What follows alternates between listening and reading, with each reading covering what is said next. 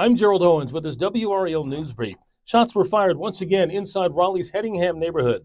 5 residents were killed in a mass shooting in that neighborhood in 2022. Police say someone fired 100 shots into 3 homes on Shadow Glen Drive overnight. One home took the brunt of the gunfire while 2 others were hit in the barrage.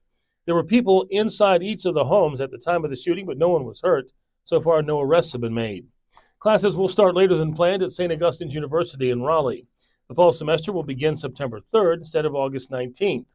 Last month, the university announced it was able to keep its accreditation. Interim President Marcus Burgess told WRAL the university is expecting a smaller than usual class this year, roughly 200 to 300 students. Fire destroyed a grocery store in Durham this morning. It happened at the Easy Mini Mart on the corner of North Alston Avenue and Liberty Street. Firefighters had it under control in about 15 minutes and no one was hurt. The cause is under investigation. We'd love to connect with you online. Just go to our Facebook page and join the conversation. I'm Gerald Owens. Have a great day.